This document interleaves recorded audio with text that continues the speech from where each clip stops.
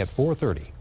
A Central Texas group starts a new push today to keep families from being sent to immigration detention centers. The group Texans United for Families announced a campaign to end family detention here in Texas. Protesters say these immigrant women and children are looking for refuge and asylum, not a place to be locked up. The opening of new immigrant family detention centers in New Mexico and in Karnes City has raised concerns. We need to end this model of family detention. We need to move to a nonprofit model where there are case managers, social workers who are there to deal with the psyche and the mental anguish that these people have already gone through.